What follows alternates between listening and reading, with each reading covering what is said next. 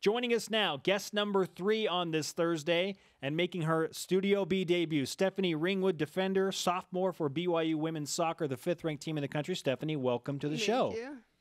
Okay, are you aware of the BYU Sports Nation karma? Have your friends given you the idea of what happens here? I have heard of the karma. Okay. But I've heard that you score a goal. But I'm a center back, so I don't know if that's going to happen. Not with that attitude, it won't. Good. It's good vibes, basically. Okay. Like something good will happen for you. Okay. So if you're Just a center good back, game. great clearances, a shutout, Block a goal, maybe. block a goal. Yeah, that kind of thing. Okay. I would expect that if I was you, actually. Okay. But you expect that every game? Yeah. Okay, so there's no coincidence. We bring on good players and they play. You see where it's going. You're gonna have a good game, anyways. Now let's talk about that for a second. You've only given up 4 goals this season as a defense. That's an amazing statistic through 12 games. How has that happened?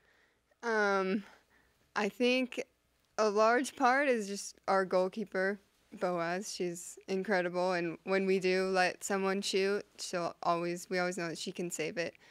But we just have a solid back line, and our whole team plays defense, so it starts with the forwards, midfield, and then the defenders, and it's just been a good year. Now, one of the concerns coming into the season was how would that defensive back line perform? We saw the offensive striking power last year. Basically, all of it returned. And so the question mark was the defense. Well, now that you've only given up 4 goals through 12 matches, I mean, what does that tell? What should people be giving more credit to the BYU defense on the soccer team than they are? I mean, as a defender, I think, like all defenders, it's just natural for a position to get overlooked just because people want to see goals.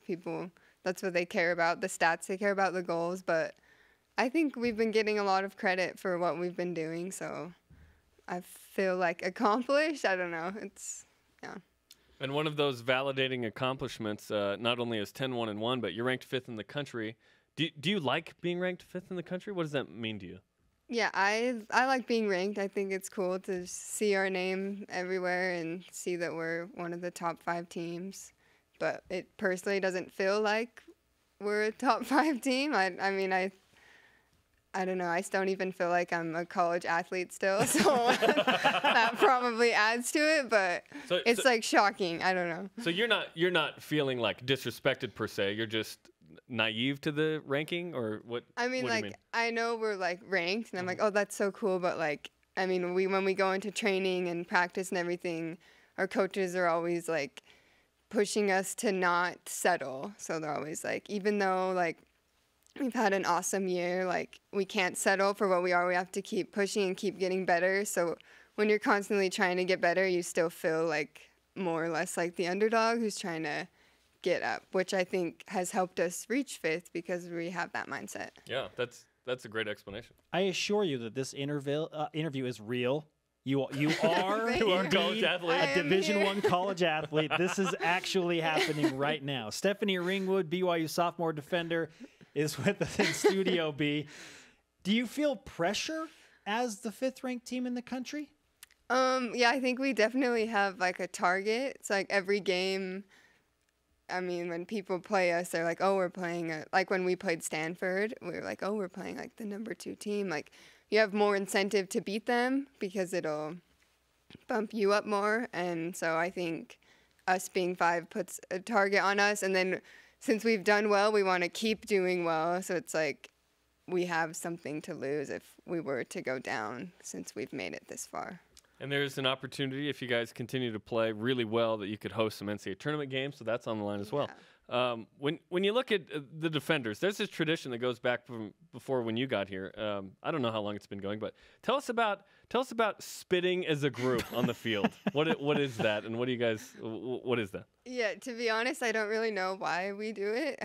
When I became a defender, they're like, okay, this is what we do, this is what you say, and then we spit after. And I was like, okay, so after you're on the field, starters have been announced, and we're showing some video on BYUtv. The goalie and the 4 defenders, you lean over, you say something, and then you spit. Why are you spitting? Is it a turf thing? This is our turf?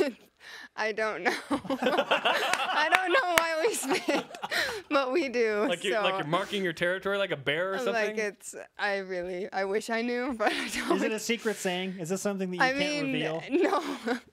We like all say something. And what, every person does? Yeah, I say 2 things. Like is it random? Or no, is it... it's like we have like a set.